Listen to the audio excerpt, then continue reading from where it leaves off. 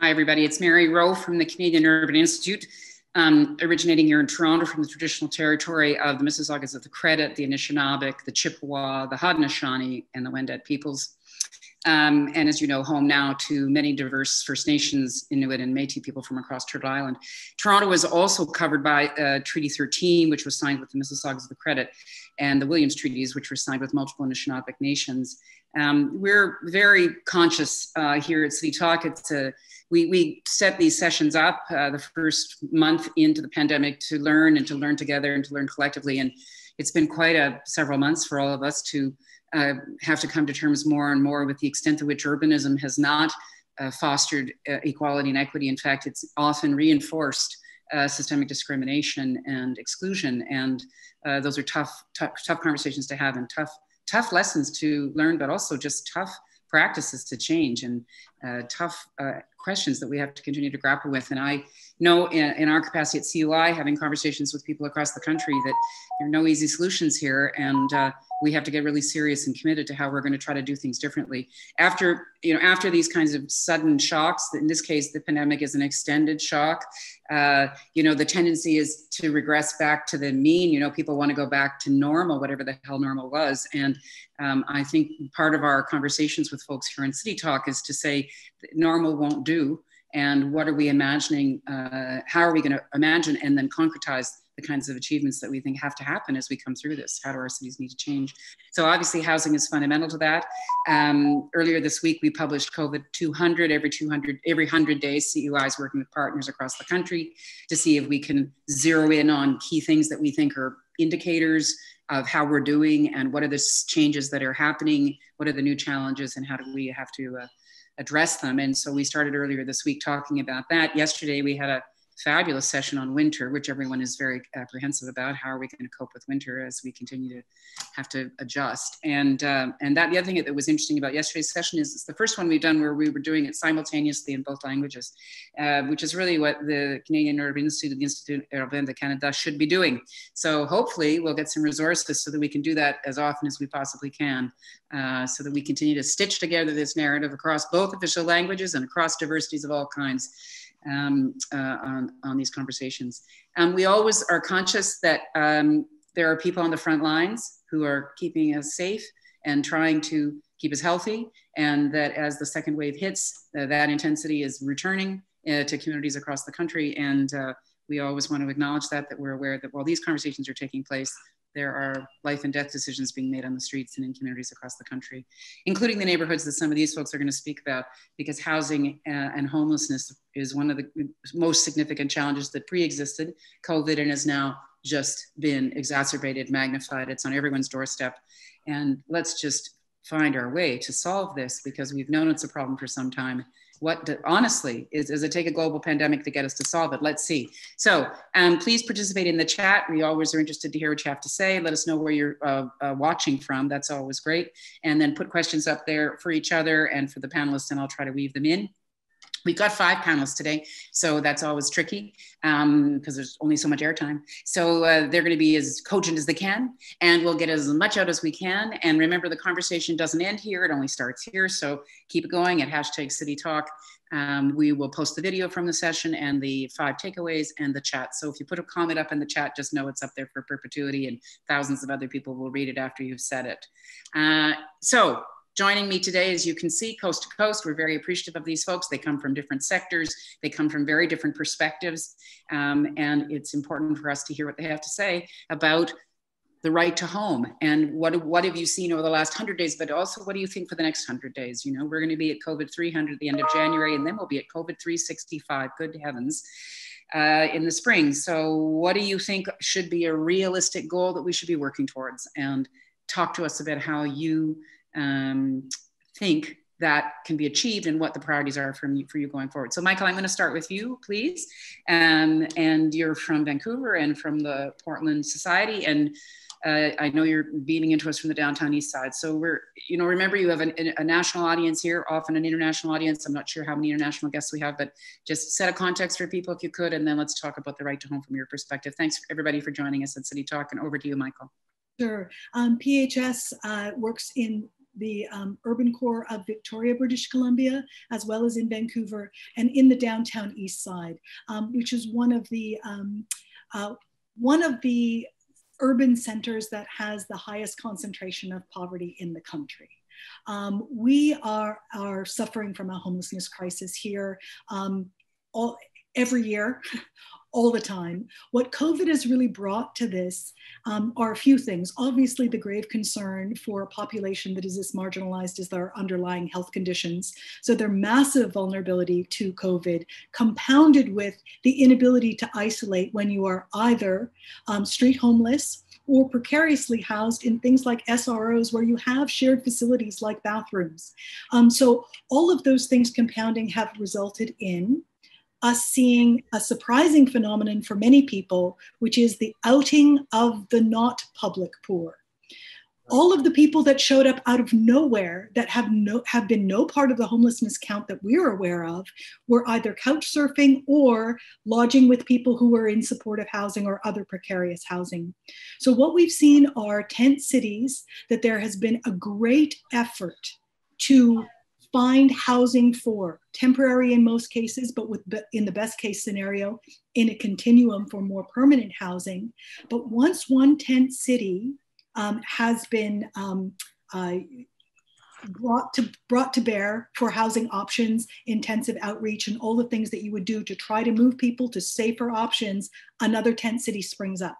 Mm-hmm. That's what we're seeing, this sense of neighborhoods coming around to there is the quantum of the need and the diversity of the people in those tent cities is another change in the last 100 days, I would say. Of course, there are always diverse people who find themselves in the situation, but now you're seeing the kind of I don't want to say ordinary, the kinds of populations we traditionally work with who have intensive health needs, mental health issues, brain injuries, addictions, side by side with people who simply couldn't make the rent because the roommate left last month, right? So the population of people that we are in fact serving in those tent cities trying to find housing for have very, very different needs in this kind of, as you say, sort of phase 2, second 100 days of COVID in terms of what we're seeing. Yeah, and your catchment area, Micheal, is you're saying Vancouver and Victoria. So that's the purview that you have. And are you seeing the same kind of surfacing of tents in other municipalities along the Lower Mainland, like through the GVRD, for instance? Is Burnaby seeing it? Is Surrey seeing it the same way? Absolutely. Again, less numerous, but this is a phenomenon that we're seeing throughout the province. Mm-hmm. And is it because people are rejecting the shelters because they're unsafe? Are the shelters being closed? Or are people just saying they're fed up with the shelter system? There is a lack of capacity in shelters and there's a lack of low barrier shelters. The kinds of barriers that may not be top of mind for many people include whether they take pets, whether you can bring your things, whether you can come in as a couple, whether you can be drug using. There's a variety of shelter options. Mm-hmm. Those are already full and low shelter options are at an absolute premium. Mm-hmm. Mm-hmm. I just want to encourage people in the chat to direct your comments to all panelists and attendees. There's a little toggle switch down there at the bottom right where you can switch that and raise any questions that you want to. And as I suggest, just pipe in and let us know where you're coming from. Thanks, Micheal. Let's go to the other side now. Let's go to Quebec, to Nakuset. Talk to us, Nakuset, about what your experience is. And I also should just remind people that I don't give lengthy bios here. They're posted in the chat, so you can look up who people are and where they're coming from, and then they'll tell you. So Nakuset, can I go to you next in Montreal? Sure. So I run the Native Women's Shelter as well as Resilience Montreal, which is a day shelter for homeless people. A good part of them are Indigenous. And what we saw the first time with COVID was everything shutting down. Now you have to understand I'm from Quebec. So we are now in the red zone. Yeah. So we have the highest number of cases. And during the first wave, we were in the streets literally. So what the city decided to do was create outdoor parks for the homeless population. And we kind of spearheaded that by leaving the small shelter that we're in to accommodate the groups of people that ended up showing up because everything was closed and going into the park. And we had been in the park for 6 months. And it was so hard to be outdoors, weathering the weather, if that makes sense, but dealing with the weather with the intense cold, like in March, April, and even May was really cold here, to the incredible heat. And then, you know, and we had all our staff in the park. So we're doing interventions and we're escorting people to, you know, the different hotels and fighting for them to get places in hotels and to get medication and to get services. And so in Montreal, as of August 31st, they ended up closing all those shelters, but not actually putting anything in its place. So now we're slowly going in to the second wave. Now we've moved back into the building of Resilience Montreal. We set it up so it's, you know, COVID safe, but we can only put 60 people in the building when we have, you know, like we had like triple that. Yeah. So how do you do that, right? Yeah. So we have people coming in through the courtyard, hand sanitizing, putting on the mask, coming in, taking statistics. We take statistics, having them grab some food, and then to another section where they can get some clothes and go out the door. We have about 18 spots where people can rest. And then the next person comes in and does the same thing. So we allow the courtyard to be sort of a space, warm area where we have heaters and we have, like, you know, something overhead so it doesn't rain on them, but it gets colder. And I'm really pushing the city, what is your solution? Because the colder it gets, the worse it's going to get. And now we're in the red zone. So now there's less spaces for them to go to. They can't go into the metro to stay warm. They can't, you know, all the other shelters are also at a lower capacity. So people that if they would have had like 100, you know, beds, they only have 60 beds. There is an overflow that is not being addressed. And I keep pushing my partners. And, you know, I literally said to them, why don't you just get like the Red Cross or the Army to build a big tent, yeah, and have those lawn chairs like you have in the summertime and, you know, have it heated and move people in there. And I had suggested it this first time around and they ignored it. I'm like, you should listen to me now because something bad is going to happen and you need to do something. Yeah. So I will probably be having a meeting with my partners next week and I'll keep bringing it up and we'll see if they keep ignoring me, but it's going to be precarious. Yeah, I mean, you know, we were aware in the spring it was cold, but it wasn't as bitterly cold as it is going to be in the next couple of months. I think people forget we actually weren't dealing with this in the depth of winter. And certainly Montreal and Ottawa and Edmonton, and there are a bunch of Saskatoon, there are a bunch of cities that winter is brutal for Canada. And of course, obviously in the north. So, and as you suggest, these ideas of tents, do you remember that was talked about in the very early days, where they're going to be setting up tents in parks and various things. And for whatever set of reasons, it doesn't seem to have happened. So people set up their own tents, go figure. Yeah. But, you know, but as you say, are we going to be able to, and I guess part of it is money and whether the money will go into the system to be able to support that.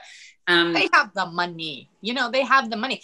And the thing is that they don't consult with us because when they said they were going to put up a tent, they put up a little tent. You can only stick 4 people in there. Mm-hmm. And right now in Montreal, if you are not like practicing the social distancing, they're giving out $1,000 fines. So now we're going to see all the people that receive these fines, right? But I mean, if you have a big tent, it's easier to get out of the cold and out of the rain or snow when it's a big tent. Obviously, people are going to rush a small tent and try to fit as many people underneath, which is like, you know, counterproductive. It's sort of like, are you setting us up to fail? Yeah. So, you know, I'm really pushing them to do better next time around. Yeah, well, we're going to have to be nimble, as you said this time. So I want to go to you, Derek, next, if I can, sort of to take us to the big picture. I know you're working across the country, both in your capacity as an entrepreneur and running a large fund that invests in housing solutions, but also as the chair of CMHC. And in fact, I know that you have to leave sharp on the hour to chair a meeting of the CMHC. So Derek, let's go to you next in terms of your perspective, both as a private entrepreneur, a private business person, and also as the chair of Canada's Housing Agency. Well, I mean, I can only agree that the issues facing those without housing on precarious housing are getting worse, and you see that visually. I mean, mentioned before, I split my time between Vancouver and Toronto, and in both places, I'm in central locations. In both places, you can see and hear the effect of COVID, which is, as Micheal explained, in Vancouver, the loss of housing, not just because people can't find they've been on the street or they're near the street, but they've been knocked away from what were precarious housing solutions and end up in the street, and we haven't found any solutions for it, as we heard from Montreal. So I think, the first realization is that I think the first part of the crisis was about what is some kind of response, as if we were in some sort of temporary situation that would get resolved. And I think the second 100 days is the deepening realization that we're now in this. We have both a deep systemic problem and a problem that has been accentuated by COVID, and that the solutions there is an absolute need for dealing with temporary solutions. So, to the point that's been made in Montreal, you need to find solutions that shelter people immediately, but that they are exactly that, temporary solutions. So I do think, interestingly, that is having an effect on shaping a policy. So you did see, and I think, and this is not a defense of any sort of government policy, but you saw both a significant commitment financially to addressing what was called rapid housing, the acceleration of more permanent housing solutions. So more money going into the system with a very specific objective of generating more permanent housing solutions. And the other one is, buried in the throne speech, a commitment to saying we have to end chronic homelessness, which will eventually have to translate into a set of policies and a set of actions. And I think it would have been hard even a year or 2 years ago to imagine that we get those kind of commitments as explicitly as quickly. Now, they're not without challenges, because as has been pointed out, a lot of the delivery happens in municipalities, in cities, in local government. And, a decision or an initiative at the federal level doesn't always translate into immediate action or even possible action at a local level. So we still have those gaps and bridges to build, which I think is important. But I do think, all that to say that the experience that we're having and seeing as, citizens in our communities is translating into a different kind of pressure and a different kind of resolve about how one addresses these solutions from governments. Now, the proof will be in how do we actually move from announcement to action, and it has to happen relatively quickly. I mean, and what we do know is that if there's anything, and Martin will only confirm this, that trying to create housing on the supply side is a long and tortuous journey, and so we're going to have to try and figure out how do we solve this to a large degree within what already exists in the inventory of housing, which is equally going to be a big challenge and a big price tag. So, this session is co-sponsored by The Shift, which is an international initiative actually about advocating for the right to housing internationally and the extent to which housing has become financialized globally, and that right, that basic human right for how to be housed, is being denied. And the government of Canada, as you just acknowledged, actually has provided all sorts of leadership through the National Housing Strategy. It affirmed the right to housing. But as you say, it's one thing to actually acknowledge this. It's quite another to put it into action, I guess. Yeah. And I want to ask you, Derek, a question in terms of your leadership federally, and then I'm going to go to Councillor McKenna, who's going to talk, McKenney, who's going to talk about her experience in Ottawa. And then Martin, you're going to clean up just so you know, don't get snoozing there. We're coming to you. Derek, what kind of resistance has there been? Or does there continue to be at the local level? We just heard Nakuset talking about her constant battles with the municipality that she's in. Tell us what kind of reception this has been getting. Well, I don't have firsthand knowledge of all municipalities and exactly what happens in each place, but I think in broad terms, municipalities are saddled with the immediate problem of they're the ones who are most immediately confronted by the problems of right. homelessness and persons in the street. And, reasonably, they feel that they are at the limits of their ability to finance or to provide solutions. So I think, there's a recognition that the measures that the federal government had put in place, both sort of programmatic and the legislative frameworks, are useful and helpful. So I don't think there's been a tremendous amount of pushback. I think the challenge for municipalities is, how do we how do we actually affect these solutions if the provincial frameworks don't all align, or the priorities are slightly out of scale, or there are different structures and systems in place in different parts of the country? How do we actually accommodate all these pieces? And I don't think we've worked that all the way through in a cohesive way, or in a way that has given the maximum effect to the impact of that funding, which is coming down. So I do acknowledge that, and I think it's true. I think equally, municipalities are saddled with having to juggle a variety of priorities. So it's easy for, other orders of government to kind of move funding and program through specific pipelines. But when it ends up in the municipality's hands, you're often juggling a multiplicity of issues. And we see the intersect between public health issues and how. Just lost Derek's sound, at least I did. Can you guys hear him and just not me? No. Okay, Derek has gone quiet. We'll have to send a text. Derek, we cannot hear you. Can you hear us? Derek. Yeah, sorry. That's okay. I just want to tell you, after 70 of these sessions, the only time the internet seems to break it down is with white men in Toronto. Just saying. As it should be.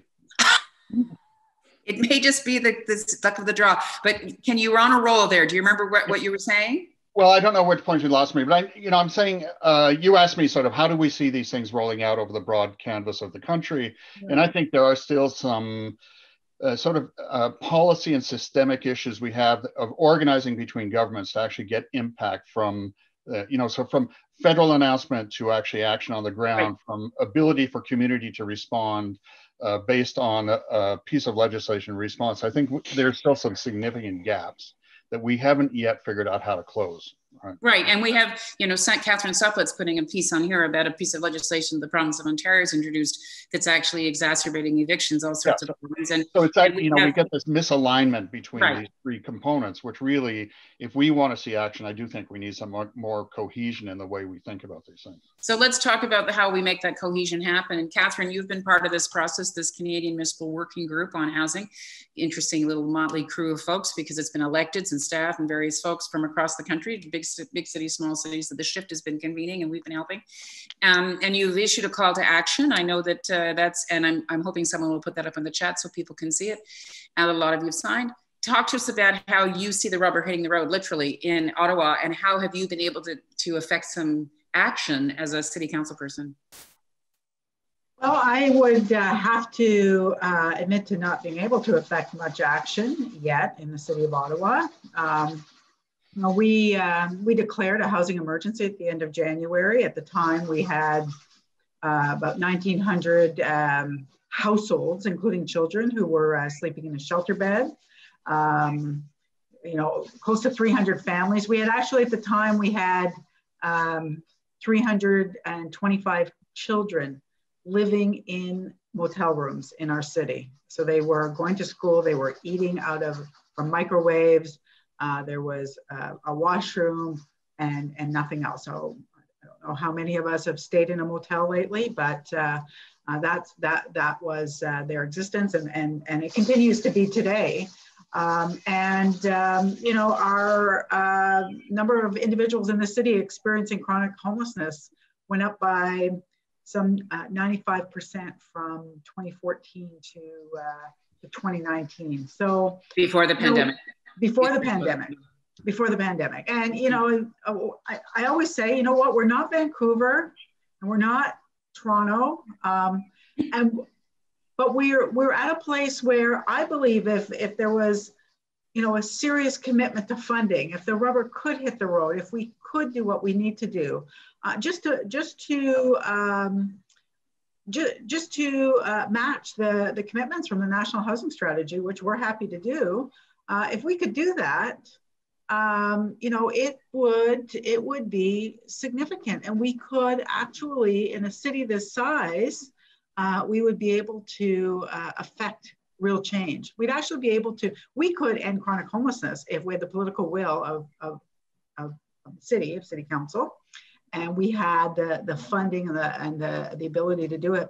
You know, now we're into a whole different time. We could have never known at the end of January when we declared this emergency what we'd be dealing with today. And today we've got over 200 people who are right today sleeping outside. They slept outside last night, and without a winter plan, as Nakuset said, we need to start, you know, building tents. We need to do something to ensure that people don't die in this city.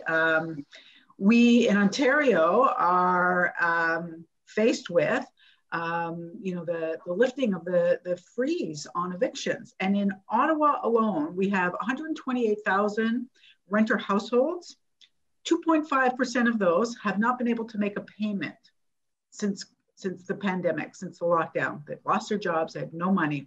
That is, you know, 3,200 households who are at risk of becoming homeless overnight or within a month as we go into winter. Yeah. So we're in quite desperate times. I honestly, I don't see urgency from my level of government, from here.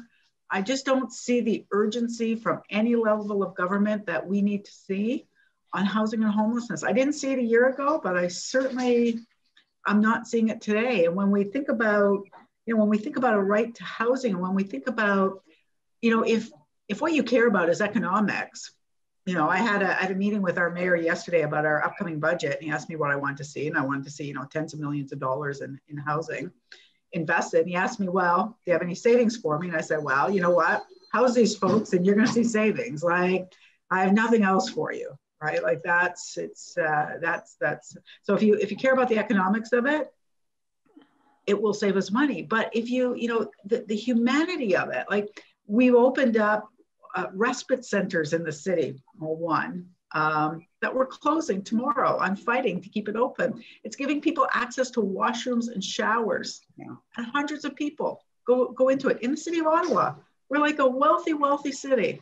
And we've got hundreds of people every week who have no washroom. I remember a time when we were worried that people had to go to shelter. And then we worried that there was not enough shelter capacity.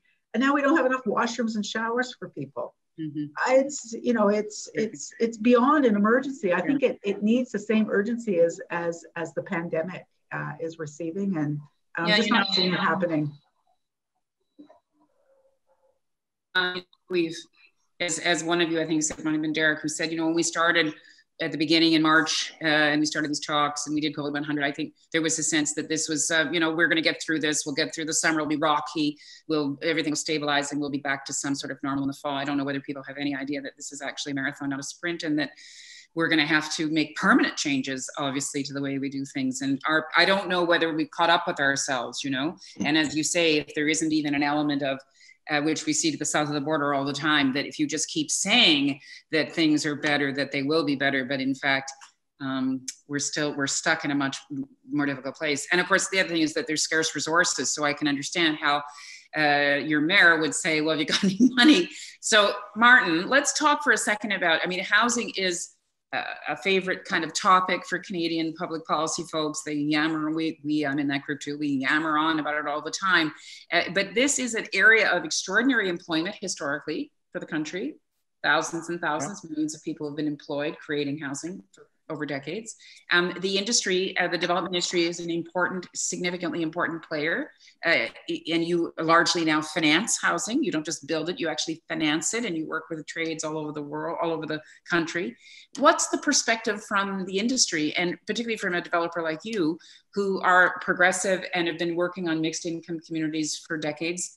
Talk to us from your perspective about, do you see any shifts? Do you see any opportunity through the pandemic to build differently? What are you up against in the industry?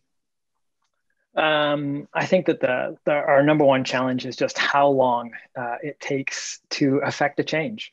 Derek kind of alluded to it earlier. We are delivering housing today that we started conceptualizing in 2014, 2015. It's a 6-year horizon. So, the fellow panelists today are dealing with instant crises that are in front of us.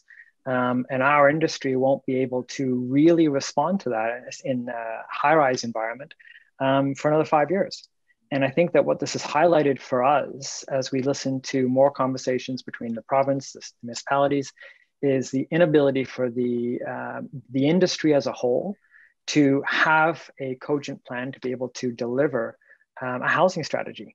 Derek talked about it earlier about the federal approach to funding and creating programs, but the reality is housing is delivered municipality in the municipal environment. So unless we can have the city of Toronto, and we're based, here I'm in Toronto in the GTA or any of the areas, working well with the province, accessing money from the federal government, we were paralyzed. And that's what we're seeing. And I would highlight things like inclusionary zoning as something that we've been a very strong advocate for. It builds cities properly. But we haven't been able to get to a place where it's rolled out properly because we're not there. It comes from so many different levels of government to be able to actually implement something like that. Yeah, I want everyone to remember here, Martin is a developer. He's from the industry. He's saying he wants inclusionary zoning. Can everybody hear that? So all the suggestions that somehow the industry, I'm sure there are some that are, but from my previous life, I remember this very clearly, that developers really just want set rules. They want consistent rules, and then they will work out ways to do it. Micheal, can we talk a minute about the Vancouver situation, the context there? Because you also have a progressive developer there. You've got Ian Gillespie at Westbank, and there have been attempts to try to create, certainly there's been rapid action on modular housing, for instance, in Vancouver, and it's a model that's now being taken across. I think Derek will probably comment on that because CMHC has been part of promoting that. How do you know what I'm getting at here? I worry that we're just all constantly supplicants. Something's got to change. Something's got to change. And I'm trying to figure out where could the change start and be effective, and then others will start to copy. Micheal. Well, there's absolutely no doubt, as you point out, modular housing is a success. If you bring services there so that you can help the neighborhoods deal with the issues that so often arise. When you show up with modular housing in a neighborhood that hasn't had it before, you need some kind of community broker. And if you have trusted service providers and experienced service providers on the ground, you are going to make that transition. There's no doubt about it. Our experience bears that out. In addition to which, there are things not necessarily from Vancouver, but I want to highlight something from Victoria to pick up on the scenario in Montreal that we were hearing about. 4 people in a tent, this kind of horror show. We have had great success in Victoria with something that we were highly skeptical about going in, which is the use of an arena. Now there's a space that is being unused, and we set up very, very thoughtful modular units within that arena. Now that's shelter, it's not housing, it's not all of those things, but our experience with that has been, again, with the trust of a service provider that knows what they're doing and knows the community, to move people in as a transition into some of those refurbished hotels, refurbished hostels, etc., on a continuum. What we're learning is we need a continuum. We've got to have a place where people can have the hope that they're going to achieve permanent housing, that we deal with some of those emergency situations because we can't wait forever. Even modular housing takes time. You've got to have space, all of those things. But the broader our continuum gets, and the more that we fill in those gaps where there's kind of a dip and people don't have places to go in this particular arena or for this diverse community, the more we can start being comprehensive about seriously housing people. The modular housing piece that you guys experimented with, you did it in 6 months, I think. Yeah. They got up and running. Derek, is there, I know you're closer to this than I am. Is there talk about that model? I think Toronto came out and had a look, and they're talking about copying it. Is modular housing and the more rapid, accelerated path to approval part of the solution here? I think absolutely. So modular is one of the solutions. And I think now when we think about rapid housing, we've got to think about repurposing existing built structures in a relatively short time frame to be able to cope with the volume of the issue we're facing. I think what has been revealed in COVID is we've always understood the problem to have a certain magnitude, but in many ways, it was easy to hide the real magnitude of the issue because there was a lot of precarious housing, which was never in the counts. There was a lot of systems informally looked after some of the housing need, which is now sort of much more evident to us. And so the numbers, I think, are what are staggering for us. So Mary, when you talk about supplication, it's not really supplication, it's just being faced with a much bigger volume and a much more complicated set of issues. So rapid housing, I think, is one of the solutions. And I think, you know, whether it's building modular makes a heck of a lot of sense. And Vancouver did it intelligently in terms of being able to use its own lands, getting by a lot of the zoning and planning obstacles and doing it doing a rapid deployment. And I think, I don't know, Mike can correct me, I think there are now about 800 units in Vancouver and across BC, somewhere around 1,500 or close to 2,000 in terms of a rapid response. But given the context we're in, I think we're now having to look at, you know, what is acquiring motels, hotels, doing conversions, looking at other built forms to make that sort of change.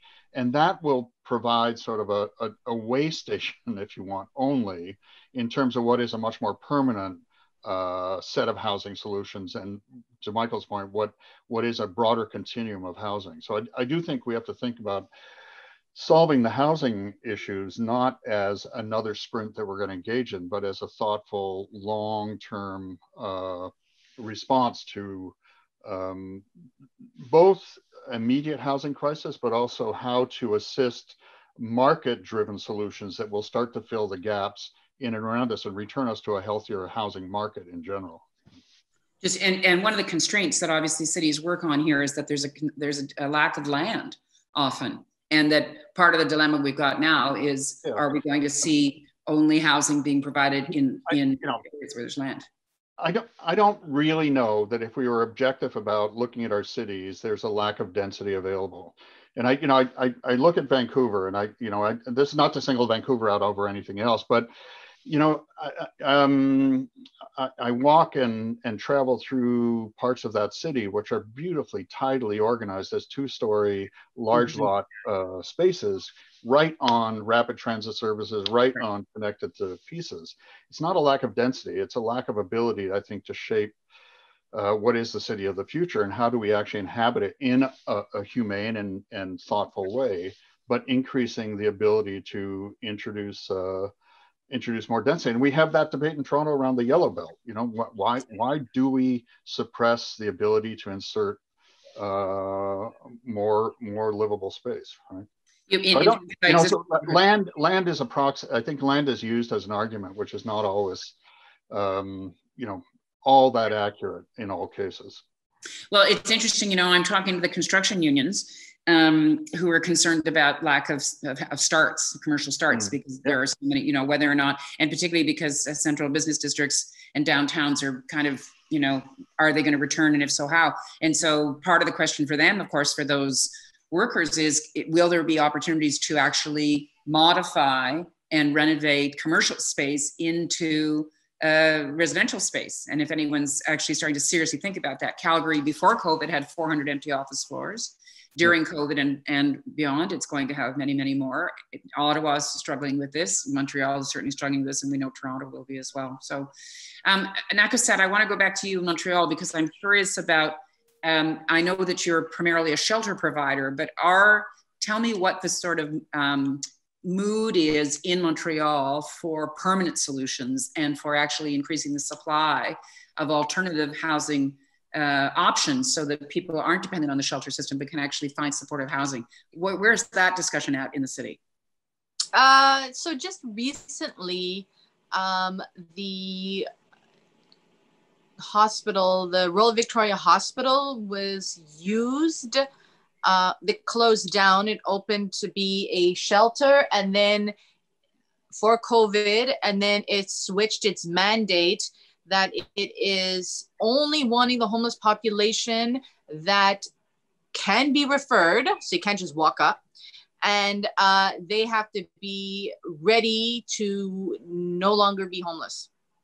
Right. So it's hard, because that sounds like a great service, but not everybody is like, yeah, I'm gonna give up, everything and just, move into these, supportive housings. And you have to almost have a triage to make sure that an organization says so-and-so is ready to stop being homeless, and send them up. You can't walk. So, you know, there's that approach, but we just want to kind of meet people where they're at. And there's still definitely an issue with the lack of just regular shelters. I mean, you know, like I run the Native Women's Shelter. We're opening a second stage housing, and that's going to happen, you know, almost in 2 years because of COVID, you know, and construction, everything is slowed. They can't actually break ground now until April. Mm-hmm. And then it will be supportive housing. It will be holistic. It will have the Dr. Julian Foundation to help the Indigenous, you know, mothers and their children with the youth protection issues. But that's a long time. So what are we doing between now and then? And, you know, there is a lot of sort of basic needs. Like someone had mentioned about showers, right? It's really hard to find a shower.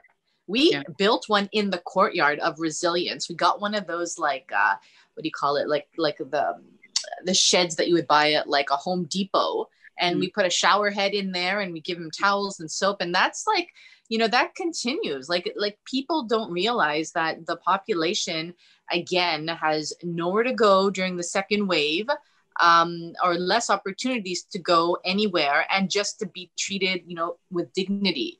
So I think it's almost like it is a crisis that people, you know, before they can start thinking about a permanent place, they just need somewhere safe to sleep for the night. And those are a little bit few and far between. You know, they have opened another Indigenous, there's a shelter called PAC, and they opened a secondary location in Montreal just for COVID, and hardly anyone Indigenous is showing up. It's other people that are showing up, right? I'm not exactly sure why that is in terms of the where the Indigenous people are going. We also have a tent city that was sort of created on Notre Dame Street, and you know, the city at first was gonna like tear it down, and then they're gonna leave it. People throw fire bombs into it. It's like there's got to be something better, and it really has to. Like someone else had mentioned about the mental health issues. Like people are suffering, and the first wave was brutal, and now that we're going into the second wave, I'm really hoping that the city is going to do better. I mean, around Cabot Square area, when I was walking around. Because we did create a secondary location where people could just rest during the day at a cégep, which was empty. I'm kind of trying to push the city to go back to the schools. All the schools here in Montreal are closed. Everyone's doing the Zoom education. So all these schools are empty. Put people in a warm place. But just walking around and seeing people, I would see, you know, homeless people that were crying like the way my child cries when he's devastated. Like that type of cry that is so, you know, like heart-wrenching. Just, it's really hard here. And we're really keeping an eye out, and we tend to overcompensate because there aren't enough services, but I'm now really questioning the city to ask them, like, you know, what do you have planned? What are you going to do? And do you need my help? Because I can give you a gajillion ideas. And you know, like, again, the money issue, the money is there, you know, and you know, like, anyway. This is the dilemma we have, I think, on almost every front, is how do we cope with the immediate crisis and start to plan for what the new normal should look like. We're having with transit too, right? People need to get to work. They need to get to work safely, but and need to take transit to do that. What are the workarounds to get them able to get to work? But at the same time, transit probably needs to change. And here we are in a situation where we've got a mismatch between people that need housing and the what we actually have available, the supply that we have available. So I want to go back to you, Catherine, if I can, to see about this notion of transitioning. You know, just exactly what Nakuset's describing. She's got her hands full, thanks, coping with the population just to help them cope with the current pressures, and to meet that transition piece to then get them into a supportive housing place. Are you looking at, and is your council amenable to, adapting existing spaces, doing an inventory, for instance, of vacant lots and vacant spaces, not just commercial floors, but other stuff. And, you know, do you think there's a chance we could get the speculation piece out of the housing market, out of housing, and decommodify housing, basically? Is your council having that conversation? So we had that conversation a couple of years ago. We had a report come back to us with 20, we actually identified, or had staff identify 20 city-owned land, pieces of land within 600 meters of rapid transit. So perfect space for us to be able to then hand over to providers. But, you know, I just want to caution. So we have to get through the winter, and I'm, you know, pushing staff on a winter plan, but right. I'm not a shelter person. I'm finished with shelters. We invest so much in shelters that we never house people. And in Ontario in particular, at the municipal level, it's all been downloaded. Homelessness has been downloaded to the municipality. So the city of Ottawa alone, our budget just for homelessness is $36 million a year. I mean, we could house every chronically homeless person with 36 million, but making that shift is almost impossible. So, you know, I know it can seem heartless, but I push back against transitional housing and against shelter all the time. Obviously, we can't leave people staying outside over this winter, but I think it's really important to remember, you know, we've got land, we can do acquisitions. That is going to help us address chronic homelessness. We can also do scattered. I mean, housing first, we know what works, right? We can do scattered. We've got supportive housing organizations in this city that do tremendously good work.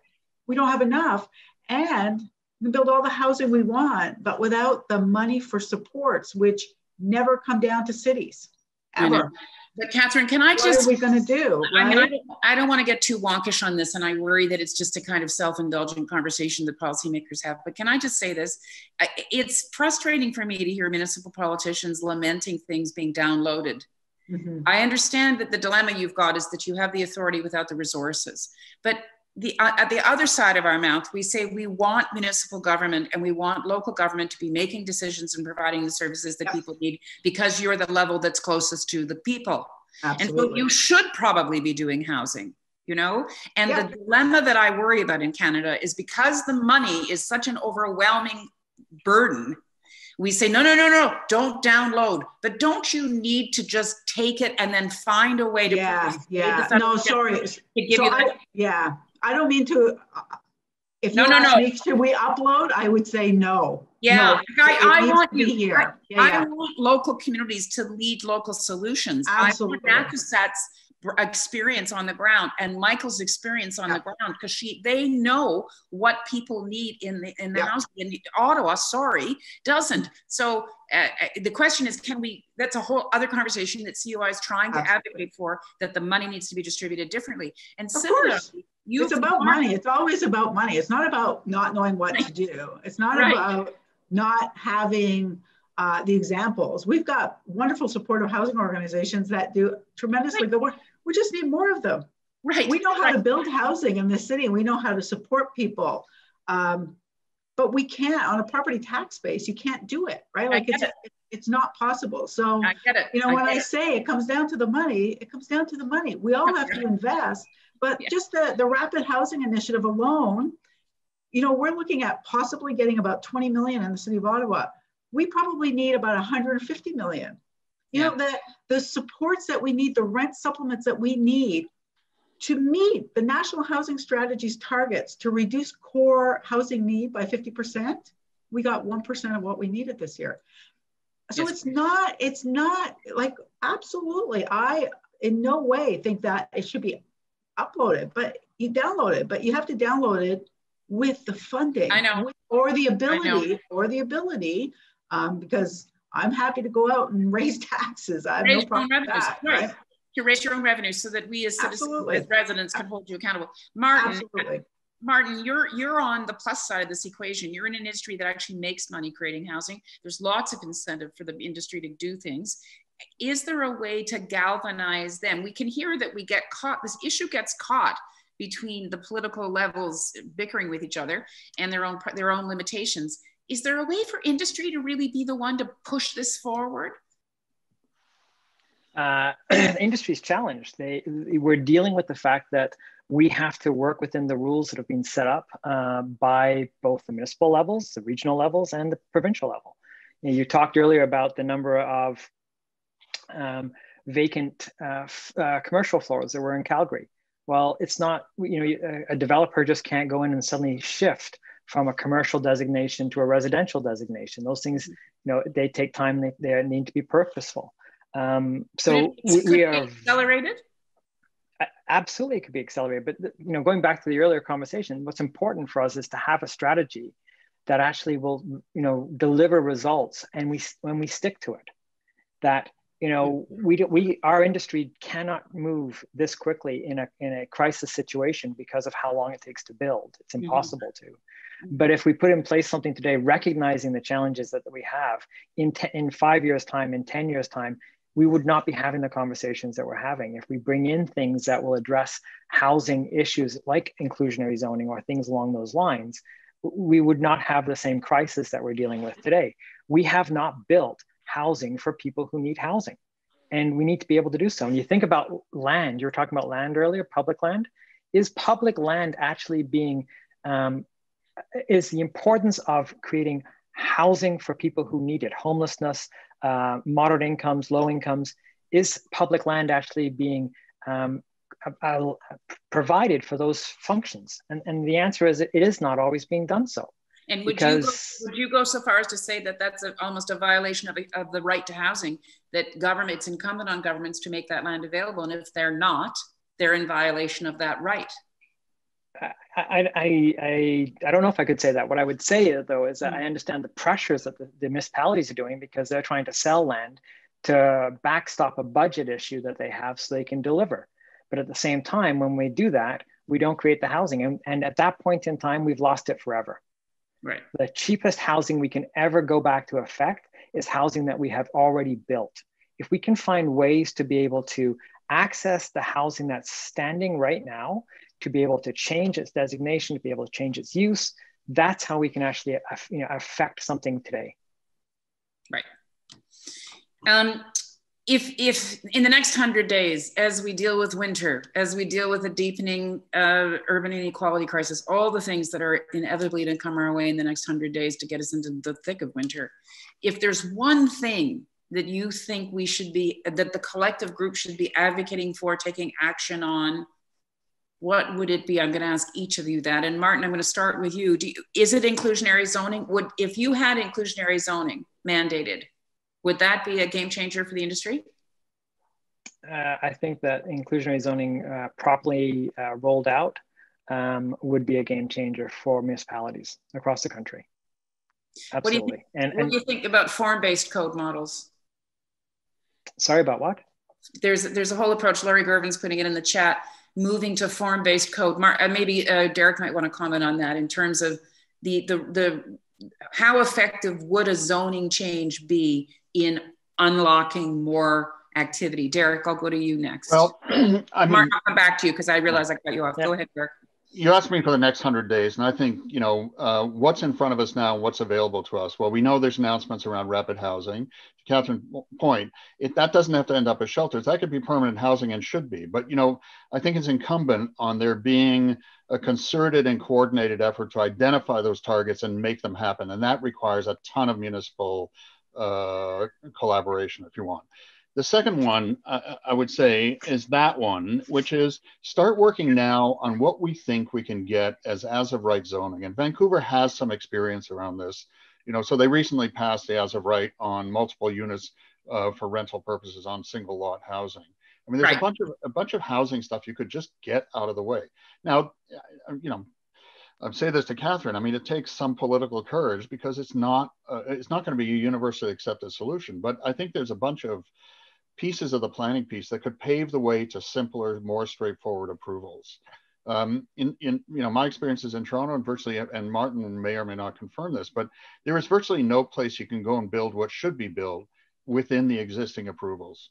So you're almost always confronted with a long period of approval process. Municipalities could start to address that.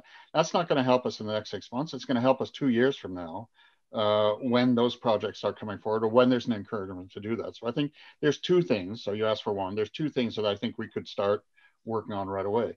Okay. The third one is the obvious one, is if the system needs more money, there has to be some agreement on where it comes from and how it gets delivered. And right. I don't know that we have a collective, we've had many collective conversations on that. And several of the people that have contributed to it over the years are on the chat box. I appreciate that. This had a lot of thought. I mean, it's not like you guys have been sitting around doing nothing. People have been trying to solve this for some time.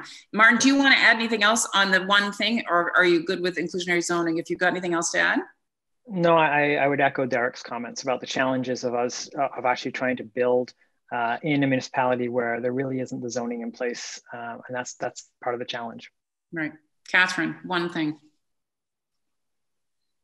You know, one thing in the next 100 days, obviously, is, you know, I agree with what Derek said, is acquisitions. I mean, they really are the best way. We've got in every city, this one, empty hotel rooms, empty office towers in the downtown core, and people sleeping outside or in shelter. So again, it would be an immediate solution, an almost immediate solution.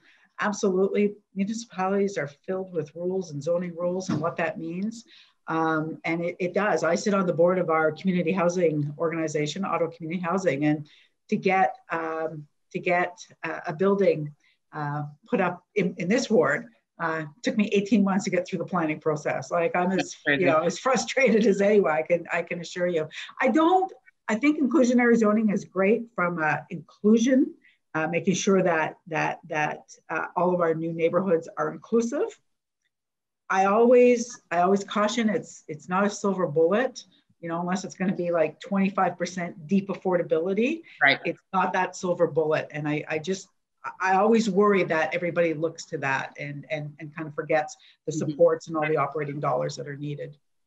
We're in the home stretch here, and I know Derek's got his board meeting. He's probably already got his mind on the minutes and passing the minutes and the procedural stuff ahead of him. So Nakuset and then Micheal, one thing in the next 100 days, where do you think we should be focusing? Compassion. Okay. You know, I mean, it's like, it's the most sort of blatant and obvious thing, right? And for people just to listen to, you know, what has happened in the past 100 days and how to do better for the future. So, and your thing about the zoning, yes to zoning, because we have so much not in my backyard here, and you keep talking about land. It's all our land. Y'all using our land. So right. Not in my backyard, on our land. It's really everybody's backyard. Yeah, it's a strange conversation, but yeah, yes to zoning, because that would help us really to move in the urban areas that we are and be, you know, forced to be welcomed, because we're nice people, right? Exactly, forced to be welcomed. That's a good one. Forced to be good neighbors. Okay, Micheal, last word to you. One thing in the next 100 days. If there are any impediments to acquisitions that we need for the kind of emergency housing as winter comes on, then let public health weigh in. They have extraordinary powers in extraordinary times, and if we have to make that partnership more express, we should. Right. So I want to just say this session has influenced me, that I've been wrong in suggesting we thought it was a sprint and it's actually a marathon. What you're really telling me is it's a sprint and a marathon, and that we have to be addressing these things in the immediate scale, the urgence, and in the long term as well. It's hard, got to use our brains differently. Thanks, everybody. These are really important topics. I appreciate people tackling them with us at City Talk. This will obviously be posted online. The Shift, with whom we are partnering and who co-sponsored this session, has issued their call to action. A number of people have signed it. Please go have a look. It's in the chat, or just Google the Shift. Right to Home and you'll find it, or come to Kennerb, you'll find it there too. And next week, we're going to release our Bring Back Main Street report, which is all about how neighborhoods are being affected, all the different things that go on your main streets, all the different people that live there, hang out there, and all the important things that are at risk in terms of our main streets. It's a really important focus, we feel, for all of us in urban Canada, and a lot of the issues these folks have talked about manifest on main streets. So I want to thank Micheal, and Derek has just ducked off, Nakuset, Martin, and Catherine. Thank you for joining us. Next Thursday, World Architecture Day, we're going to be here talking about what role does architecture need to play, and the designers in urban recovery, which is all part of our Bring Back Main Street and the design challenge component of engaging all voices and all talents in terms of how we're going to make this recovery work. So thanks for being part of City Talk. Really important conversation. I appreciate you joining us.